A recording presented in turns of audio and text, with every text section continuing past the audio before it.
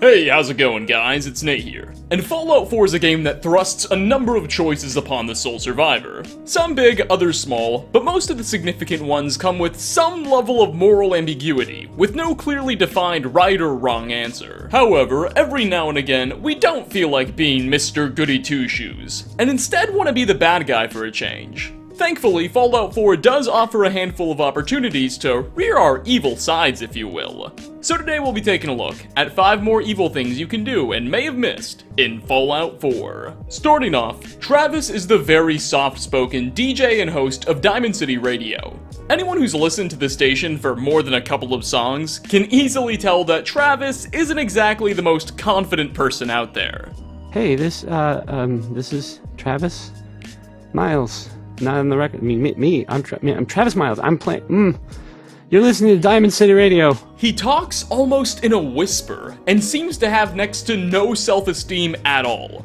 During the quest, Confidence Man, the sole survivor and the owners of one of Diamond City's pubs work together to try and get Travis out of such a slump and build him a spine. Ultimately, your efforts will be successful, and after helping him win a fight, talk to a girl, and a few other things, he'll have a new sense of purpose, which will quickly show off in his more outspoken DJing. But perhaps you're not in the mood to go through all this work. You're a legendary vault dweller destined to save the Commonwealth. Not some therapist, and certainly not one who works for free. Well, if this is the case, and if you still don't want to hear him weep all day, rather than go through that entire story arc, before beginning the quest, Travis will be flagged as non-essential, meaning you can simply walk up to the guy and murder him to death in cold blood fairly easily. He, unsurprisingly, won't put up much of a fight, though if you're not careful, you'll elicit a likely unwelcome response from the town security forces. Killing Travis will result in some interesting game changes that'll start to occur shortly after his demise. Most significantly, Shane Kowalski, a young orphaned boy living on his own who normally sells water bottles, will take over as Diamond City Radio's new host, offering an assortment of otherwise unavailable commentary you can hear whenever you decide to listen. Furthermore, residents of the city will occasionally mention Travis's unfortunate and untimely passing. Hey, so, that Travis guy is dead? This is Shane Kowalski, seller of fine water products, and I guess I'll play the music from now on. If you're looking for music, you're in the right place. If you're looking for quality bottled water, come see Shane Kowalski. So, if you're looking for the Commonwealth's favorite radio station to have a DJ with some confidence, and aren't interested in going through an entire quest, be aware of this potential option. Next on our list, we head out to the wonderful amusement park that is Nuka World, USA, happiest place on Earth. Here, upon our first visit near Fizz Top Grill, we can encounter a woman named Sierra Petrovita. We talked a bit about her before in our last Fallout-related video. Anyway, she claims to be Nuka-Cola's biggest fan on Earth, and lives for that brand. She'll offer you the quest, Cappy in a Haystack, which sends the player to locate a number of strange hidden bottle cap mascot paintings across the park. Each of these pictures has a letter in it, and Sierra believes that when all of the pictures and letters have been found, they will spell out the passcode to the office of Mr. John Caleb Bradburton, founder of the Nuka-Cola Company, and inside that office, Sierra suspects the long-lost recipe to Nuka-Cola can be found somewhere.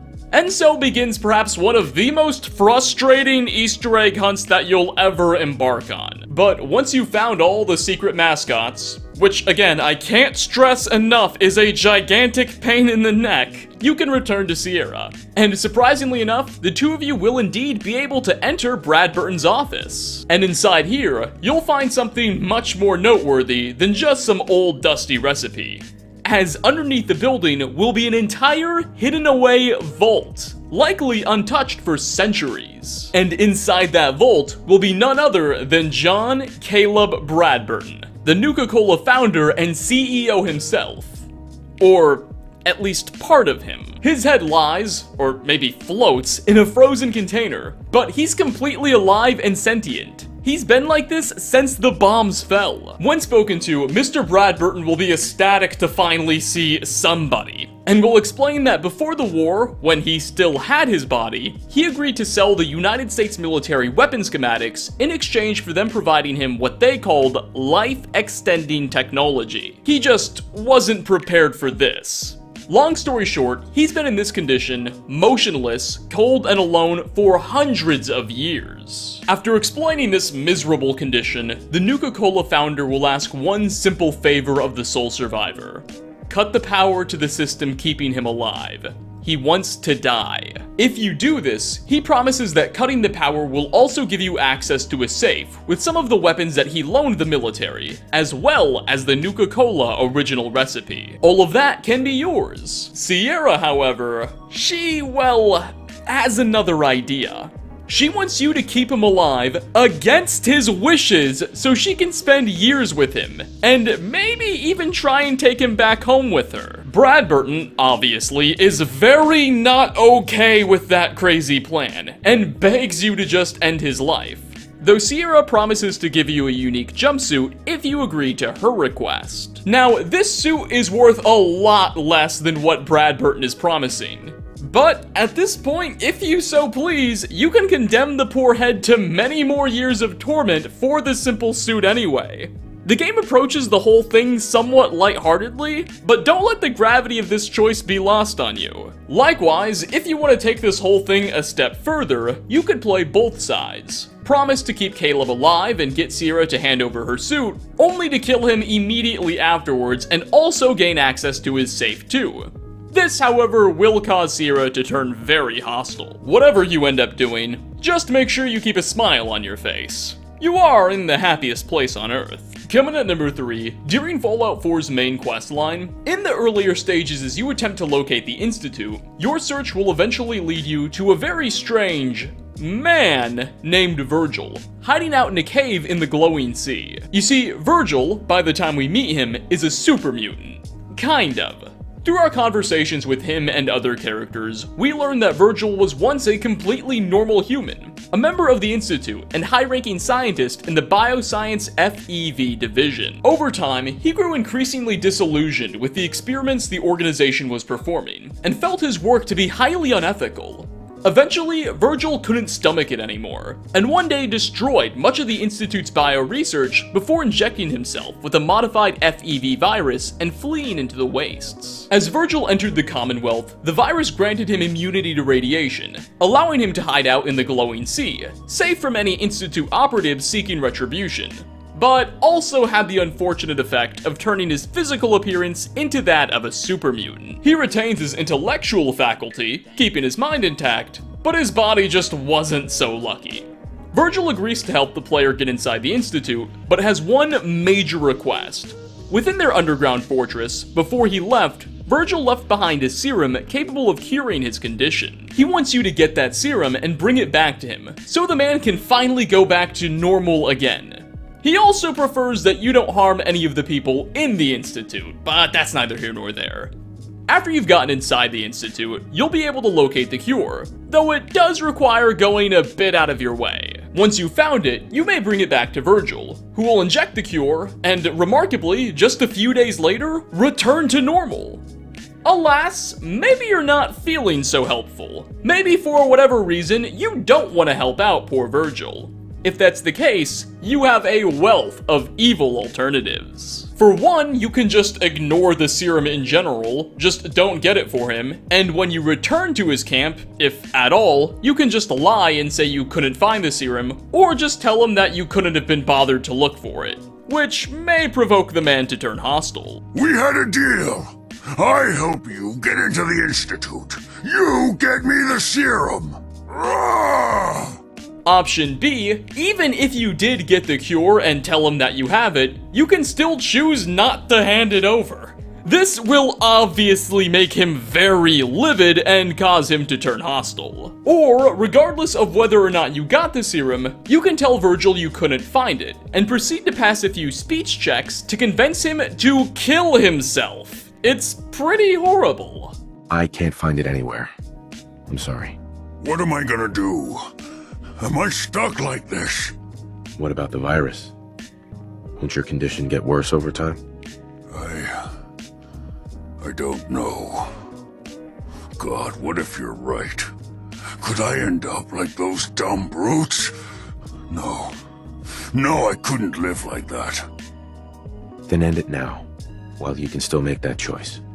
For 4th spot, the Far Harbor DLC centers around a conflict between a settlement of humans living on the island's northern shores, an enclave of runaway synths held up in an observatory, and a chapter of the Children of Adam cult, who have made their home in the ruins of an old, pre-war nuclear submarine base. Ultimately, you are given a lot of say in how this situation unravels. You can ensure a peaceful situation is achieved where all live in harmony, or see to it that all of the factions are destroyed, and everything in between. That said, one particularly cruel option available at your disposal is to betray the synths in the observatory in an especially cruel way.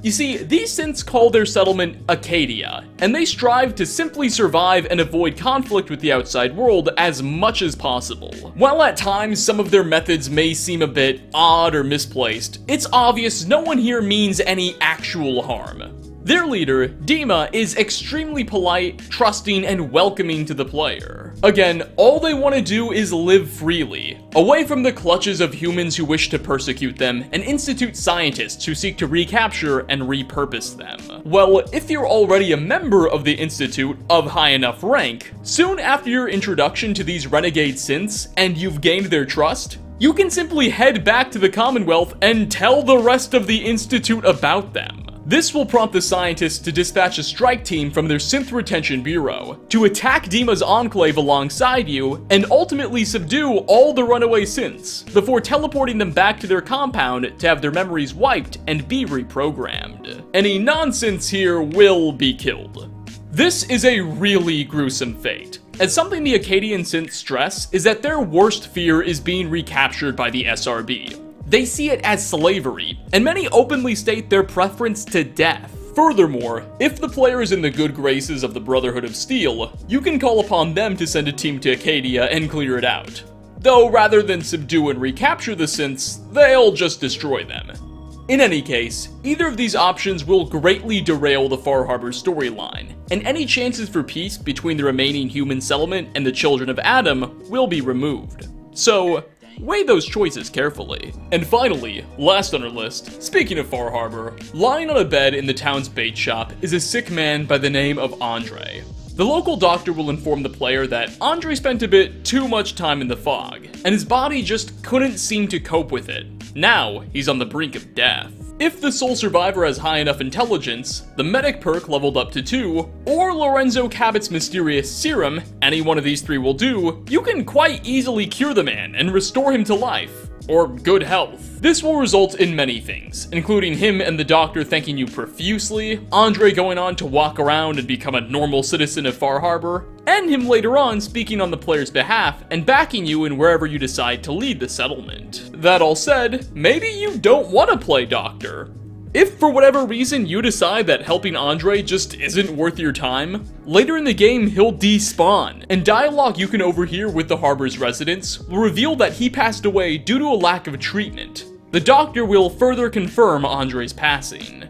Your inaction led to the poor man's demise. Alternatively, if you just sort of ignore him in general, it's possible he'll remain on the bed indefinitely. But as soon as you have the conversation that reveals his sickness, if you don't take action, he will pass away. So make sure you act quickly. Or don't. And with that, we are going to wrap up. 5 more evil choices you may have missed in Fallout 4. Thanks for stopping by, everyone. Which of the options we discussed today did you find to be the cool? Actually, never mind, that comes off as a bit weird. Instead, what have your favorite Fallout 4 choices been? Leave a comment down below. As always, like ratings are very much appreciated. Again, thanks for coming, and I hope to catch you all in my next video. Peace out, everybody.